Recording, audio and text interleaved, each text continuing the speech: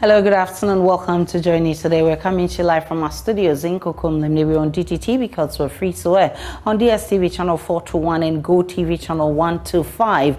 JoyNews is your home of independent, fearless, and credible journalism. Coming up this afternoon, late arrival of voting materials forces polls in 2 regions to be rescheduled to the 21st of December out of a total of 6,200 electoral areas across the country participating in the district level elections.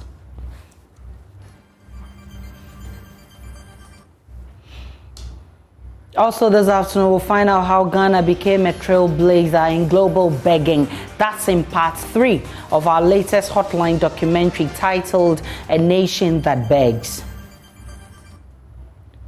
Plus, Ningo Prampram MP and lead sponsor of anti-gay bill wants Parliament to go to the Supreme Court over President Akufo-Addo's refusal to sign some private members' bill.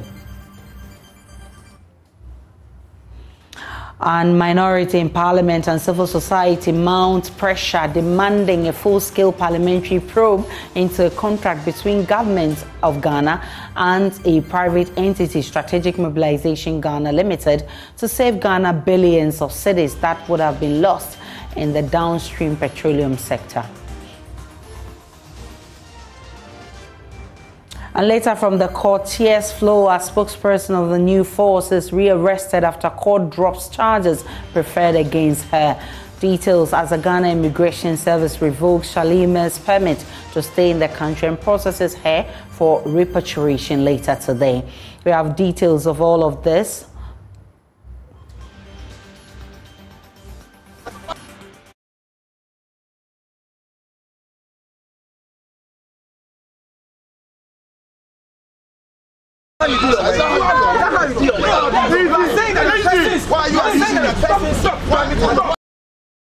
We have business, sports, wellness, and showbiz coming up this afternoon. We're also live on Facebook, YouTube, Instagram, and X Spaces via JoyNews on TV. My personal handle is @TheNanaAisha. Please stay for details.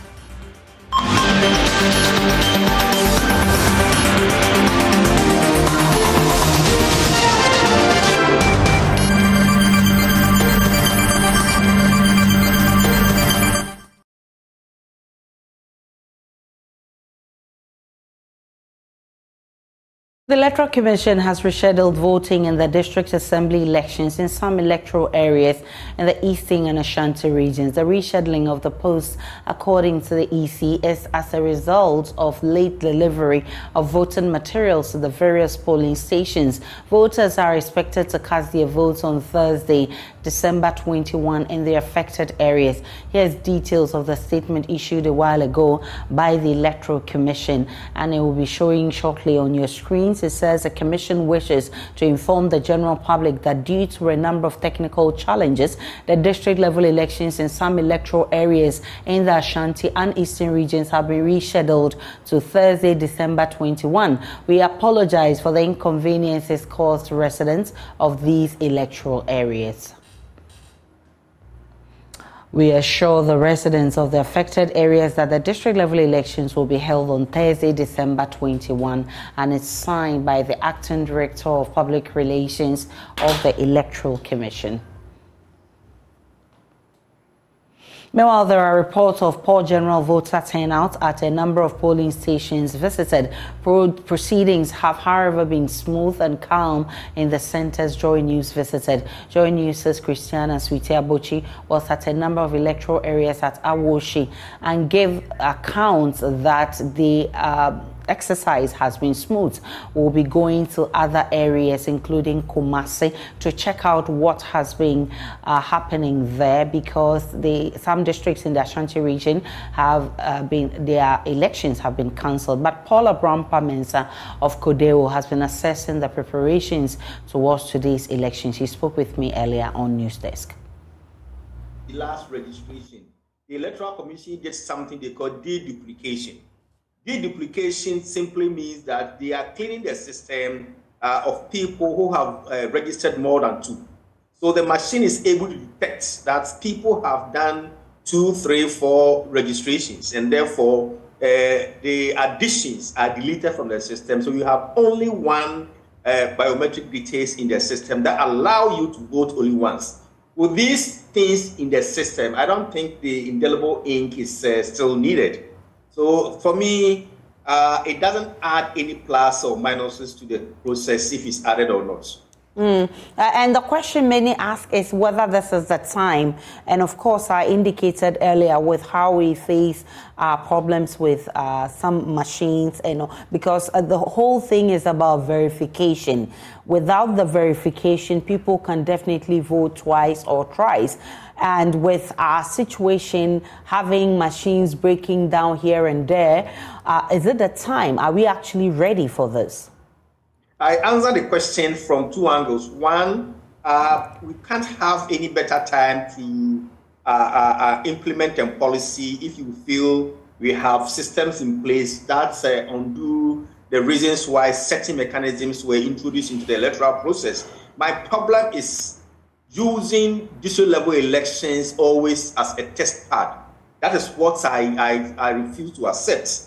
We have had about two, three by-elections in the country.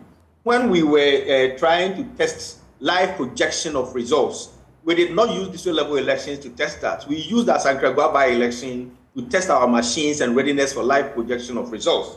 Why are we using, when it happens that way, then we belittle district level elections. That's why these inactions is what is projecting the turnout for district level elections. So for the timing, we can't have any better time to try to peg the system of what mechanisms good to be used after they have been experimented. As I said, indelible ink was to show that somebody has voted at one polling station or. You heard the Paula Brampa Mensa with Kodeo speaking with me earlier on Joy News Desk. Let's head to the central region and speak with Kafui Sekbo, our reporter there, for updates on the elections. Kafui, which areas have you visited so far in the central region and what can you report? Oh, Aisha, as we've all known, this morning my trip took me to Umure. That is, there are 5 electoral areas that make up the Maurice zone. And out of these 5 electoral areas, there are 3 electoral areas without ballot papers for unit committees. So as I speak to you, it is only 2 electoral areas that are currently taking part in this exercise. The remaining 3, they have recalled the materials to be scheduled for another time. And our visit, we had opportunity to speak to some of the aspirants, and they've expressed their disappointment that this whole exercise has really cost them a lot. And looking at the extent of events, their investment has gone the drain. So they were not happy about the electoral committee's organization of the exercise.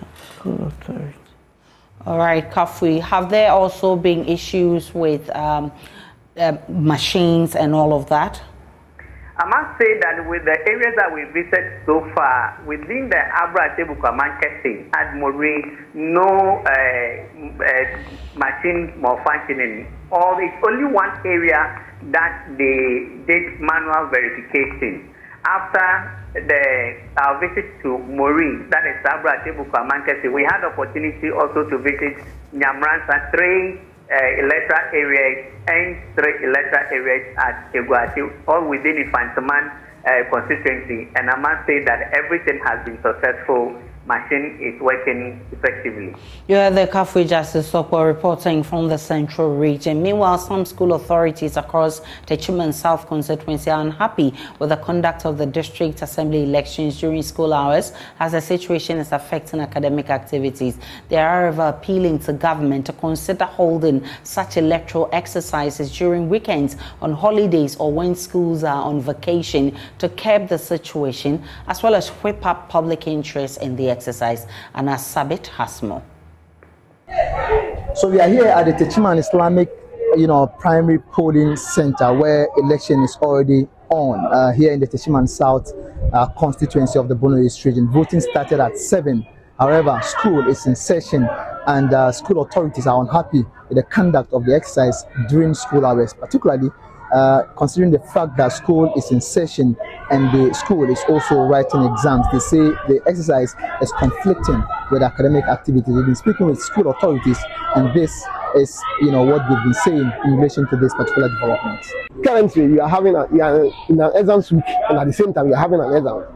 And like you could see, exams and at the same time conduction of an election, and the two doesn't match.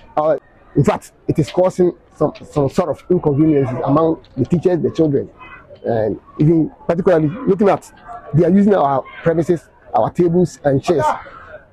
So writing exams, some of the children we have to send some of the children out for the few desks around to cater for few ones who can take the exam as I'm speaking now. So after they are finished, then the rest also come and take. So it doesn't augur well for, writing exams and conducting election at the same time. These head teachers have a suggestion. They wish next time elections are conducted should be done, during the weekends or on holidays, or possibly government should factor giving set schools where elections are conducted some special holidays so that the exercise wouldn't be conflicting with academic activities.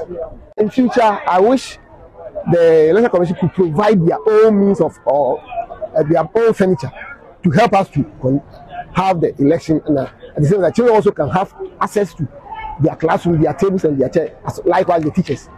Or they should have holiday for the school, the center where the school is, so that they will have some sort of holiday so that they can conduct the system and conduct it well. We've also been engaging some electoral officers, and they share with us their frustrations. They say even furnitures for them to sit on because school is already in session is a difficult thing. So next time they are appealing to authorities to factor this to keep up, turnout, because they say enough, importance has not been attached to this particular, exercise compared to national or general elections. I'm saying that today is a major national exercise, and it has coincided with examinations. Students are writing their exam today, so I'm thinking that today should have been declared a public holiday so that the exercise can be very successful. Now we don't even have chairs; they have taken it from us that they still want to use it to write the exams. So we are conducting this exercise, and if it had been a major election like parliamentary and presidential, it wouldn't be so. So politicians should give equal importance to this exercise as they give to the presidential and the parliamentary elections, so that the citizen will see that this exercise too is important. The situation isn't any different here at the Baptist Primary and Junior High School polling centers, where the school is equally writing its exams and the exercise is ongoing. Headmistress of the school say the situation is adversely affecting, teaching and learning. We are writing our last paper today, but due to the voting exercise, it has affected us in so many ways. They've taken all our chairs.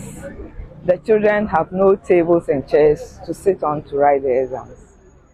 And we have a lot of people here, and the children cannot concentrate in writing the paper.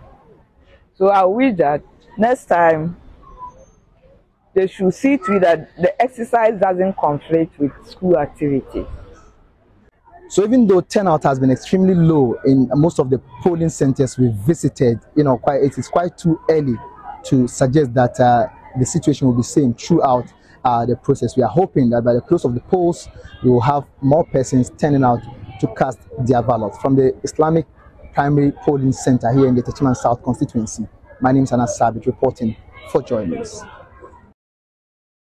Let's now head towards Kumasi, where Nana Boakye reports some candidates in the district level elections have besieged the office of the Electoral Commission in the Ashanti region to demand answers as to the postponed polls. The candidates complained of losses made after preparing meals and giving out transportation support to voters. They want the EC to give answers to those questions. My colleague Nana Boakye is at the EC office. He joins us live for more. Nana Boakye, what more can you report from where you are? So, Aisha, I can report that these candidates are from the Menchia South constituency, and they are here at the EC office in the Ashanti region to demand answers as to why the election, which was supposed to take off today, has been postponed. Or we know that the EC has responded and has issued a letter to explain why the election is not going to take place today, but rather on Thursday. But then they are here at the Ashanti Regional EC office to speak to the EC boss, Mr. Banobio, to demand answers as to why they did not get earlier information or details on why their election is not coming off today. So you can see a number of people seated here at the EC office to demand answers from the EC already. Although their elections from Inshaeso constituency is not going to be held today, their electoral materials are in, and then these people here, these candidates are also here at the EC office to demand answers from the Electoral Commissioner. We will get to interact with some of the aspirants and find out from them why they are here. We know the EC has issued a press release to explain the reasons why the election is not coming off today. So why are they still here? Boss, why are you still here? Because we know that the EC has issued a letter to explain the reason why the election is not coming off today. Thank you very much. The reason why I did you say baby a twaba Pesuaso Menchia South CPC electoral area Yentuaba. Now, Yentiasie, I didn't think Yentuaba. It's your by his office say, ye be busano. The reason why Yentuaba or Yen Pesuaso, Yentiasie, anything you buy. Mobile is in any way in Como, watch them say a challenge Kakrabina Bentino to minimum and Casa. I didn't know still, what that's what Tianum say. Say, if said challenge Ben Abba, that means the boss, the EC boss, on your competent. Say challenge about da. Omube fale da na yo ade na oman share omun no mai no want to omun no mai. That means that woman on your competent. Enti blame bia omun na say de bono na aban yin free or because on your competent. So your problem on pa I didn't tell baby to abana baby to aba. That means momo interest wo ye di enim. Minim say momo ye niema bebre say be ya mo be man crofo aba to aba bobo bi so kire me. E den na mo ye say be ya mo be attractive voters. One ye no aduane say on say obi obeto aba like ensu obenom ya to nsu ya to ya no aduane enkofa fa car free no ye de car ko isi baby e de o ma ba ama nyinyina ye ka. Why is so Becca say, yeah, the end to Abba? I didn't know once I can't say, before the election. I didn't up to now, say, I'm a EC officer, I'm a EC officer. I can't say, BBC Koso. It is step Ben I'm taking next because he said they when you release the letter, watch it after here. What are you doing next? The next steps, and you say, you better fire one. So omu interest what yeah any omu jai if you say omba be to mema ho omba be to mema say interest party omu interest ti no omu yes ade nya any omu jai because your mema ho ye interest da. Okay, so they are here to demand access from the EC boss, Mr. Banobio, as to why their election would not be held today, but rather on Thursday. He says that they woke up very early to make an announcement to people to come and vote. The voters came, but then unfortunately they were asked to return home because they are not going to vote today. They made financial support to them, transportation support, and then also prepared some meals, but unfortunately everything has to go waste today. So these are the people who have besieged the EC office here in the Ashanti region to demand answers. Aisha, over to you. Abochi Adam reporting from Kumasi. Let's now listen to Sweetie Abochi, who earlier spoke with some people who were trying to cast their votes in some polling stations in Accra. Not using the indelible ink, which in a way I've observed that is speeding up the process. We caught up with Honorable Bashir Mohammed, who is the MCE for Gas Central. In a moment, he will be joining me to understand how he's seeing the processes. Honorable Bashir, please join me. Thank you so much for joining us. So far, how do you see the electoral processes in your municipality? Very smooth. It's going on smoothly. So we hope that it will continue going on like this till the end of the exercise at 5 p.m. The NCE and the EC all said that they were positive that the voter turnout for this year's election would be high. Is this in any way reflecting in the polling stations, considering that it's not so crowded, but people do come in and go? Do you think that by the end of the day, the voter participation or turnout would be as high as you expected? Certainly to creep. We've done a lot of sensitization. Even today, the AC, the NCC, they are going around with their vans, sensitizing people to come and then vote. So today is a working day. We've had series of community engagements with the constituents. Some of them have assured us way before today that they will go to work, report before they come back to vote. So certainly we are expecting that not less than 60% turnout is possible.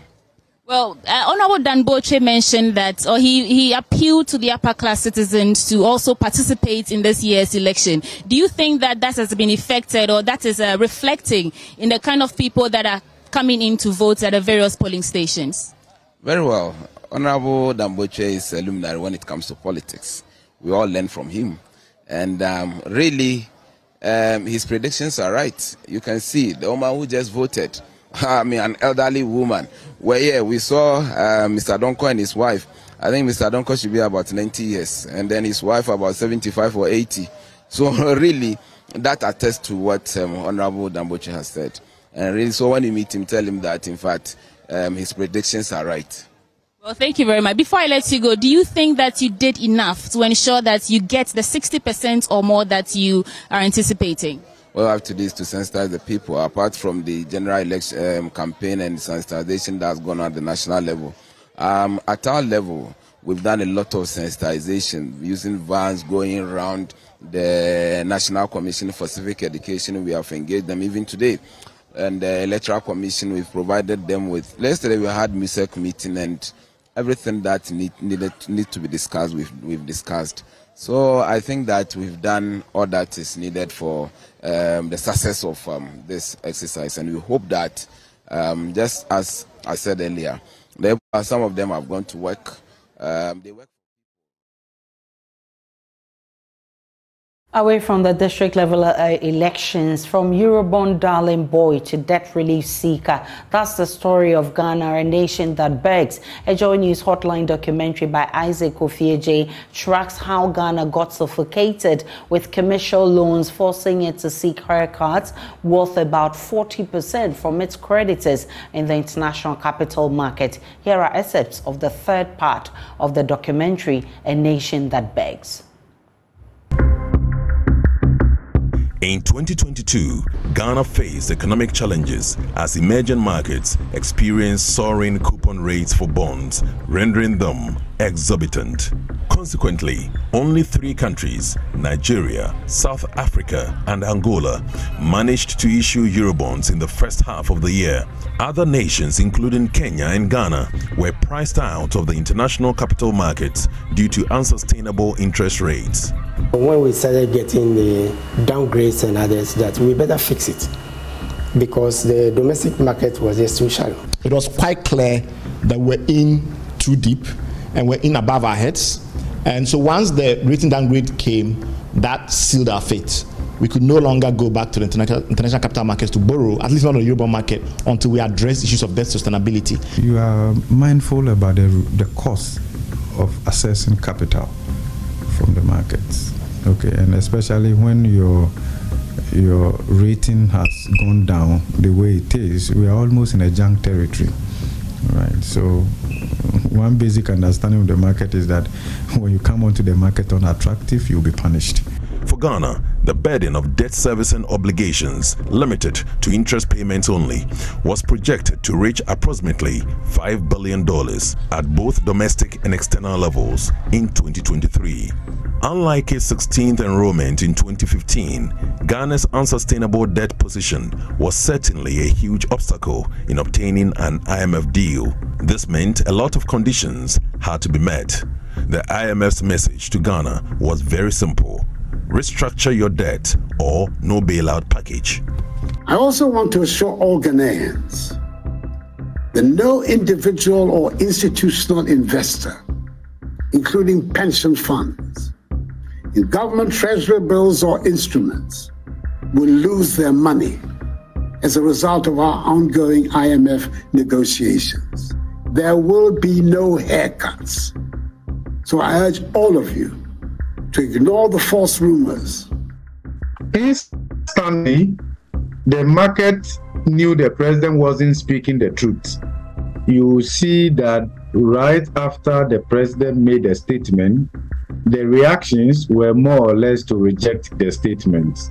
And therefore, my expectation is that any investor who probably took a decision on the back of that wasn't an investor, was probably a lotto doctor.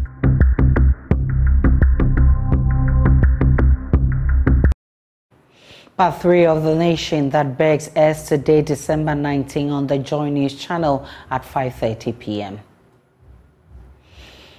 To other stories, Member of Parliament for Ningo Prampram and lead sponsor of the controversial anti-LGBTQ bill, Sam George, warns Parliament to head to the Supreme Court for an interpretation of Article 108 of the Constitution. President Akufo-Addo told Parliament his refusal to sign some private members' bill the House had passed was because they breached the said section of the Constitution. But Sam George, whose anti-gay bill could face a similar challenge, warns Parliament to file a suit to the Apex Court to settle the matter. The resolution to this matter is for all of us to go to the Supreme Court. Parliament must go to the Supreme Court to seek interpretation of Article 108 and let the judges distinct it for us.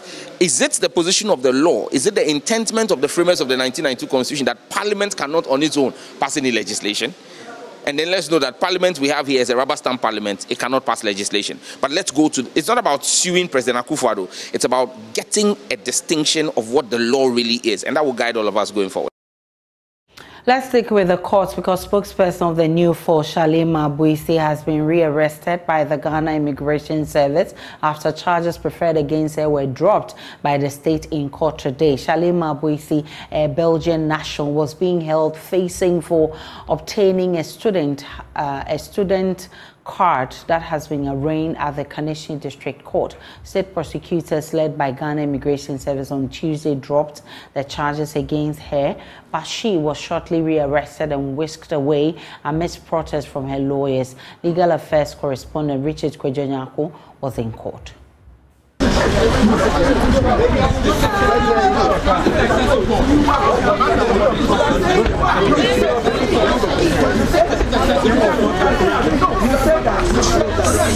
Charlie,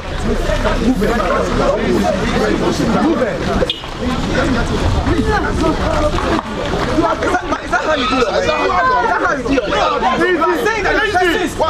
So we are here at the precinct of the Kaneshie District Court, where earlier in the courts, the prosecution said they had dropped the charges preferred against the spokesperson for the new force, Shalima Abuisi. Just as they stepped down, the state prosecutors, the Ghana Immigration Service, rearrested Shalima Abuisi, and the lawyers of the lady would not have any of that. They said that it is an affront to human rights, and so they have filed several actions at the Human Rights Court, and they will compel the Ghana Immigration Service prosecutors in this case to appear before the court, because this action is really in an arbitrary manner, and they will do everything possible to protect the human right, the fundamental human right of Shalima Abuisi, who has just been whisked away in their vehicle. Francis Xavier Sosu, who is lawyer for Shalima Abuisi, is distraught, is unhappy with the development. Behavior is this: you came to the court and say that you have asked that the court, the charges against the person be dropped. The charges are dropped, the person is discharged, and then you banded the person as if he's a common criminal here. If you really want the person in your office, from here we'll come to the office. Last week when the court said we should be there 3 times, we were there every single day.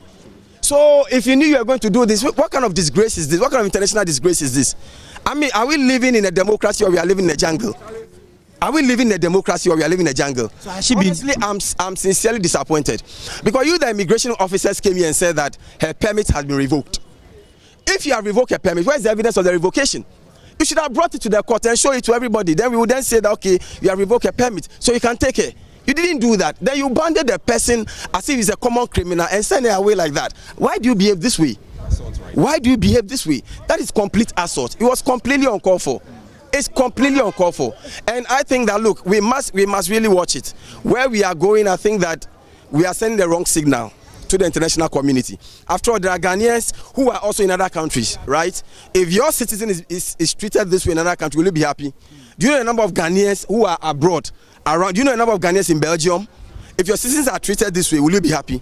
Well, I'll leave it. So what do you do now? Well, we have filed a number of actions. As we speak to you now, we have filed an action in the Human Rights Court against them for all other processes they may want to take for purposes of either trying to remove it from the country or not. I'm hoping that by the close of the day or by afternoon, they will all be served with those actions. And they will appear in court to come and answer for what they are doing. Because we knew that there's the likelihood that they will be behaving in the manner they are behaving this way. And this is so arbitrary.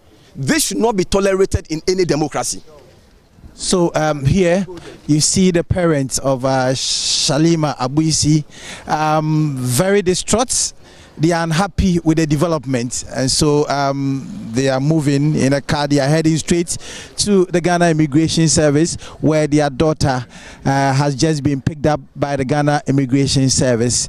It's quite a scene here, and the lawyers for Shalima Abuisi are very, very angry. They can't believe what just happened. They say that the state prosecutors are acting in an arbitrary manner, and they have filed a number of actions, some at the Human Rights Court, and then they will make the prosecution, appear before court, because they say that this action that has been taken is quite uncalled for. Reporting for Joy News from the Kaneshie District Court, my name is Richard Kwejunyakon for Joy News. Away from the court, there's pressure from the minority in parliament and civil society for a full-scale parliamentary probe into a contract between government of Ghana and a private entity, Strategic Mobilization Ghana Limited, to save Ghana billions of cedis that would have been lost in the downstream petroleum sector. According to an investigative piece by the Fourth Estate, the contract is questionable but has since been expanded by Finance Minister Ken Ofori-Atta, which will cause the state $100 million in the next 10 years. We'll hear from the minority shortly, but first, excerpts of the 3 billion cedis lie.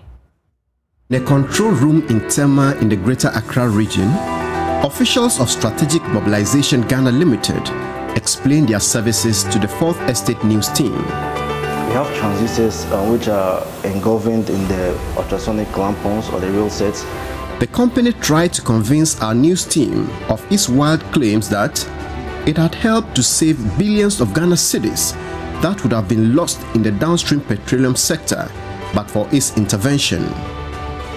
More importantly, it tried to justify why it receives payments worth millions of Ghana cedis from the government of Ghana through its contract with the Ghana Revenue Authority, GRA.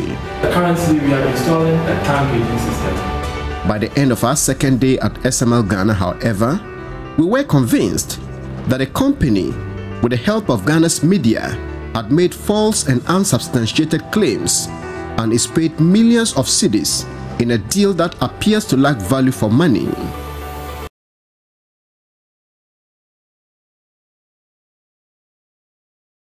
According to the minority spokesperson on Mines and Energy, John Janapo, who is also on the Finance Committee, the deal should be immediately suspended pending the parliamentary probe.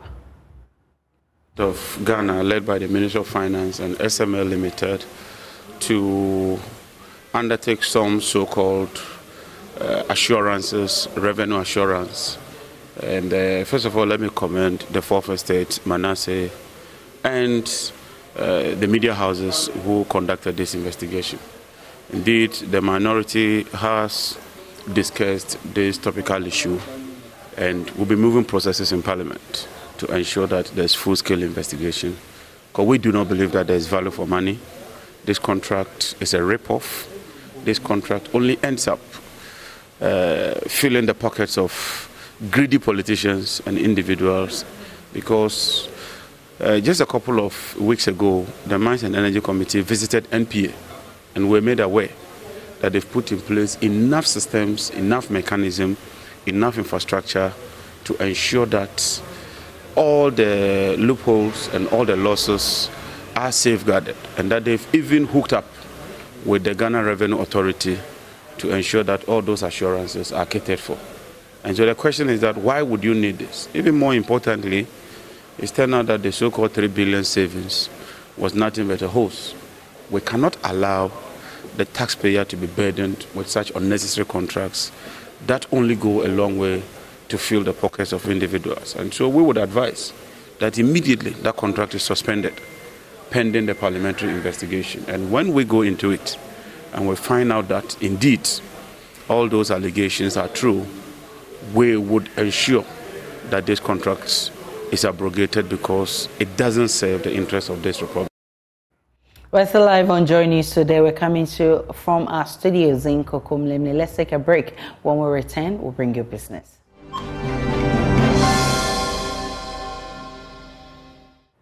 Hello and welcome to the business segment on JoyNews Today. My name is Emma Davis. Let's start from the hospitality industry as players are concerned about the impact of the country's exchange rate on the operations. According to Managing Director for African Works Ghana and East Africa, Josephine Doga, this is killing their businesses. She spoke to Joy Business at the official opening of African Works co-working office space at the Kempinski Hotel. The hospitality industry players say their business is on the verge of collapsing due to the high taxes imposed on them as a result of the disgruntling economy. Managing Director for African Works Ghana and East Africa, Josephine Doga, said their woes will be deepened if more taxes are imposed on their businesses. Well, the challenges that I face as an individual with respect to the service that I provide is the fact that it's probably not always easy to convince people of the kind of service that we are offering, because people are used to the old traditional office space, taking long leases, taking large offices, and just spending money on costs that really need to be redirected into the company. So trying to help them to understand that if you take a co-working flexible space, you get to share the costs and reduce your costs and then increase your profits. Well, for instance, it affects us because we take leases as well from landlords for these commercial buildings. So the leases, sometimes the rent as well escalates. The escalation of the rent fees goes high a bit, and we always have challenges to be able to bring it. Let's trickle down to our clients, and our clients are not really happy with the fact that the cost of their space is going high.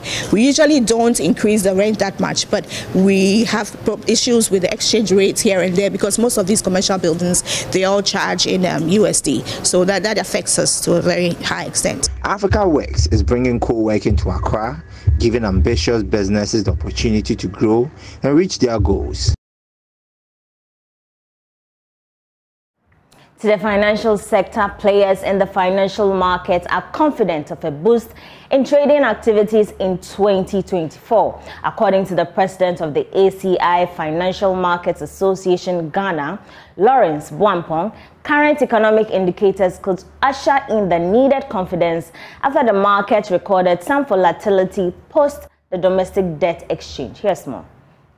ACI Financial Markets Association Ghana is a body of financial markets professionals with the mandate of educating market participants and deepening collaboration with relevant stakeholders to ensure a robust market. Despite the volatility suffered on the market in recent times, mainly due to the effects of external and internal economic shocks, practitioners are upbeat about the positive outlook for the coming year. Lawrence Osilaja Bwampong is the president of ACI Financial Markets Association and has been speaking to Joy Business at the association's end-of-year awards and fundraiser. Generally, we all know what has happened on the market, and we know how this has affected the investment landscape and trading activities generally and investor confidence. So yes, we want to deepen the market next year, and because we believe that there is an opportunity for growth, we think that all is not lost, and we think that as ACI members, as key stakeholders in driving the financial market, we can really play an active role in this space. space. He further called for innovative products and deepen collaborations with stakeholders to drive inclusion. We obviously would want to see a lot more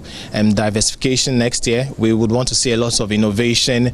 We would want to see institutions come up with newer products, and deepening our markets. And I think that this is where ACI will play a leading role in enhancing some sort of training that will help achieve all of these. Some of the award winners echoed optimism ahead of the coming year. In terms of what is going to happen maybe 2024 and post 2024, I see light at the end of the tunnel. I can see that we are actually turning the corner.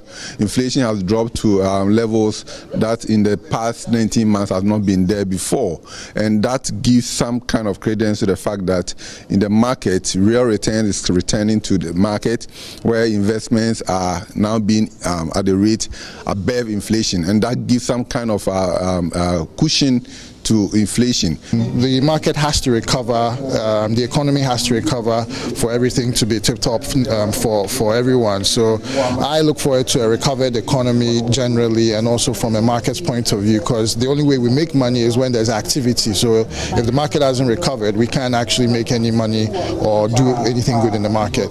ACI Financial Markets Association hopes to embark on various sensitization projects, including technical training sessions for media practitioners.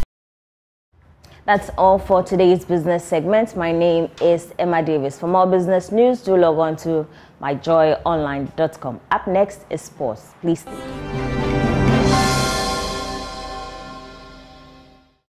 Let's do sports now on Joy News Today with me, Muftau Nabila Abdullah, a ranking member on a parliamentary select committee on sports. Commissioner Mensa Woyome has revealed that the Minister of Youth and Sports, Mustafa Hussein, has promised them that he would liaise with the Ghana Football Association to give them details of Ghana's World Cup prize money, following a report by Joy Sports that the Ghana Football Association declared $7.9 million instead of $9 million. An email to Joy Sports from FIFA had indicated that the Ghana Football Association received $9 million as attached in the FIFA financial report for 2022 in page 219. A subsequent email from the World Football Governing Body also said that the Ghana Football Association was credited with the amount indicated in the FIFA financial report for 2022. However, the GFA told government that they received $7.9 million. Following the report by Joy Sports, Parliament is demanding answers from the Ministry of Youth and Sports, and Mensa Woyome has revealed the minister has promised to get them those details. Mr. Speaker, the government funded our participation in this FIFA World Cup, and we all know the story. We came back home after the first round. But we are aware or have heard that some transfers have happened in terms of the prize money from FIFA. And it was a matter we discussed or raised at the committee, and the minister has assured us that he will be forthcoming with details of it in terms of liaising with the FA so that we will see what actually came, so that the report in the media can be put to a proper perspective.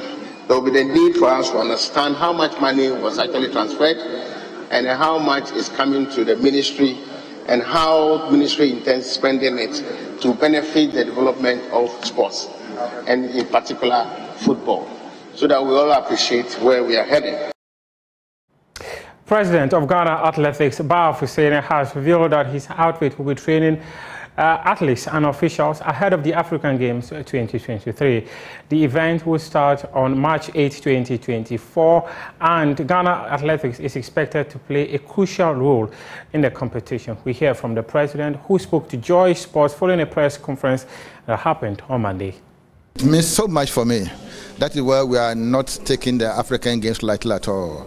We are training our coaches, we are training our technical officials, and our athletes are also training seriously, both at home and in abroad. So we are doing all this thing together, because we cannot be in Ghana here and people will come from other countries to come and do the officiating for us. So we are training our officiating officials, we are training up to 120 officiating officials to level 1. so that we can be able to officiate effectively and efficiently during the African Games. Our coaches, we are getting all our technical brains in the whole world. We are getting our foreign athletes and are getting our foreign coaches, Inishod Geza, Eric Nkansa, Eric Nfum, all of them have agreed to come and support us. So we are not taking the African Games lightly at all. We are bringing everything that we have to bear. And we can also do that without the financial support from the ministry and the NSA, for that matter, the government. But we will do our possible best to get Ghana stand high. Now, the foreign-based athletes, we are engaging them every now and then. We've written to them. We've written to their schools and their coaches, so they are clearly aware the dates of the competition. So most of them will come a week before the competition starts, because they also have other assignments or other obligations with their schools. We cannot just take them away from the school, because the school is paying them, they have the education there. But we're talking to the coaches, they will give them enough time for them to come back to Ghana here to compete for Mother Ghana. But we can't get them for a month. We can get them at least 2 to 3 weeks that the school allowed them to come. And they are aware, and they are trained. We are just hoping that Ghana Athletics will be the #1 federation in the country. That's your sports for now. We do have more sports stories on myjoyonline.com. Up next is World News.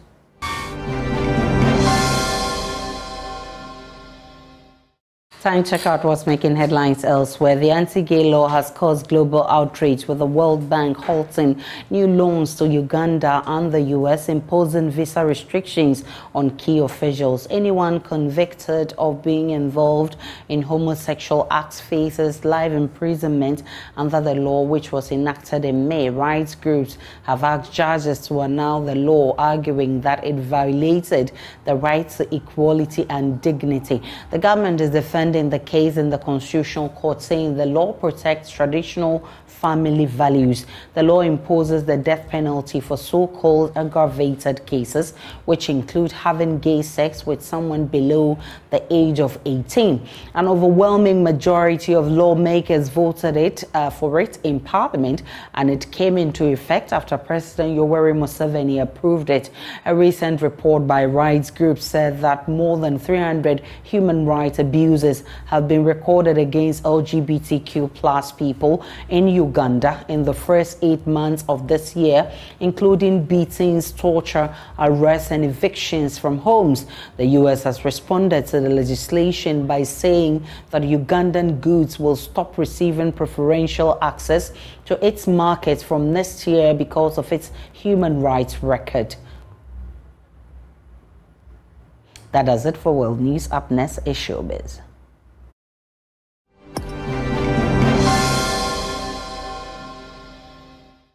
Time now for Showbiz, and music maestro Kojo Antwi would headline the night with the Stars musical concert in Kumasi on December 25, 2023. The Christmas Day event is billed to be the biggest concert in the Garden City this Yuletide. Showing up for the event, the legendary Kojo Antwi says he's ready to spice the festivities with a quality musical performance, citing Kumasi as the best location to perform. The biggest music jams for the Christmas season in Oseikom is the night with the Stars on December 25 at the Rattray Park.